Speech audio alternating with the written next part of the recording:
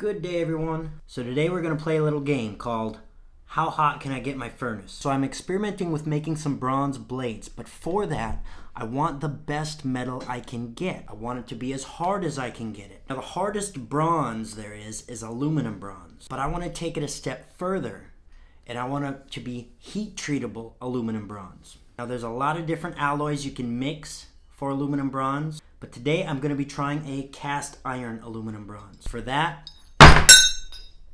I need copper, aluminum, and cast iron. Because I want the ratios to be fairly accurate, I have some pure copper plate scrap. I'm going to be using 2124 aluminum. It's mostly pure aluminum, but it's got a little bit of copper. I'm not quite sure how much. Based on what I'm reading, I'm going to assume 5% copper in this. And a cast iron pan that I got at the thrift store. This should be pure iron with maybe a little bit of silicon in there.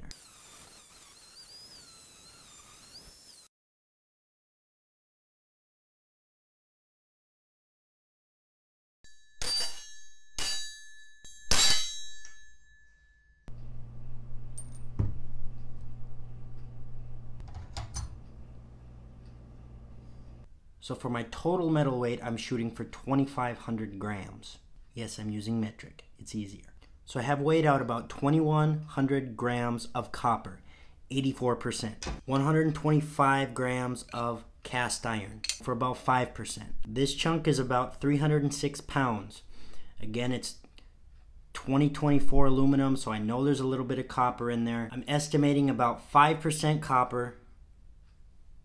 Really don't know if that's close. I've been told that some of the aluminum will oxidize, so I'm overestimating the aluminum, so it hopefully comes down to about the right ratio. According to what I've read, I need about 8 to 12% aluminum in the alloy for it to be heat treatable. So I'm hoping this drops down to about 11-12% aluminum when all is said and done.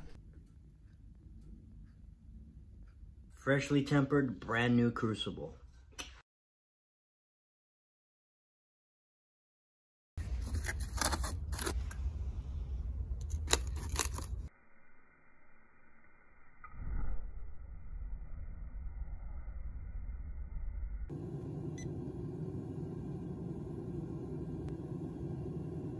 Now in order to get this to mix properly, I'm told I need to hold it at around 2400 degrees Fahrenheit.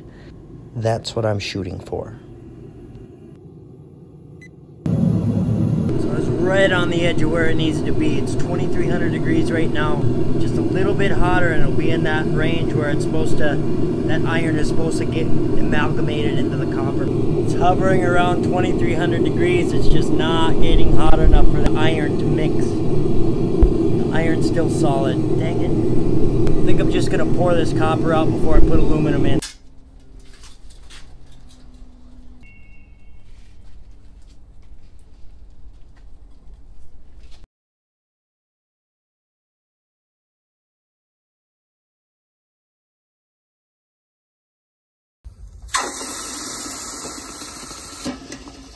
This gives kind of a good representation of what was happening with the iron. It just wasn't blending. It's kind of sitting on top. A lot of it I think just oxidized and turned to scale. Like that. This is magnetic. This was close to mixing.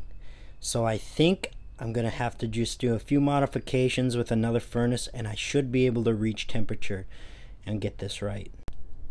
So I pulled out my old stock pot furnace. This is the first furnace I ever made. Just a soup pot with some insulation and refractory around there.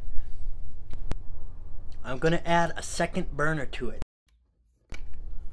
Hopefully this will be able to get hot enough to make our alloy. So one interesting thing about these hearts, the bottom side don't have any magnetism at all. But the top side, they are magnetic. There is some iron in there. The iron must have floated up to the top. Supposedly, it's going to mix if I get the temperatures right. I'm starting to wonder if the chemistry of the aluminum is essential for the metals to actually mix properly. Let me know if you've done this.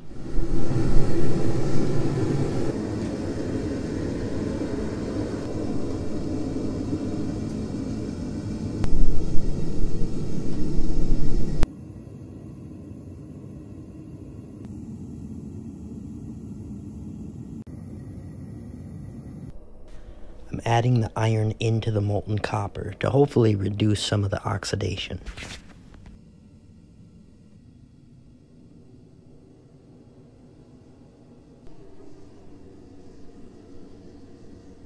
And adding the aluminum, you can see the iron is still floating on top there.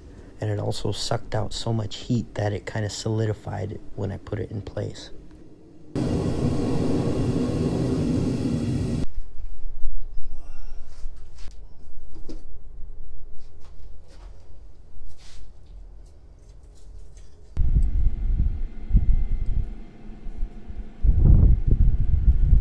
Well, we definitely got an aluminum bronze. That took the shape of the mold really well. It doesn't have the pits like the copper did, so that's a good casting metal. I don't know the percentages of aluminum and iron that got in there. This is all the dross I scraped off. And I know there's a fair bit of aluminum oxide in there. It even looks like there's some pieces of iron in there that didn't melt.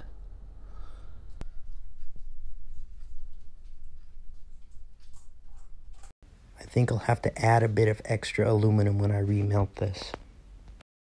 So our aluminum bronze has a pretty uniform magnetism, so I think the iron is inside there. But I've also heard people say that aluminum bronze is magnetic, and I don't know if that's because that's iron aluminum bronze or if that's the property of aluminum bronze. So if you know, let me know. The dross is really not magnetic, so I'm thinking that's just aluminum oxide, but now I'm a little concerned that I didn't get enough aluminum in there. Regardless, this is the alloy that we're going to use to make the knife, and I think that's going to end up making a pretty awesome blade. So if you want to see how that project turns out, hit the subscribe button, like the video, that helps the algorithm, and I'll see you back here next time. Thanks for watching. Bye-bye.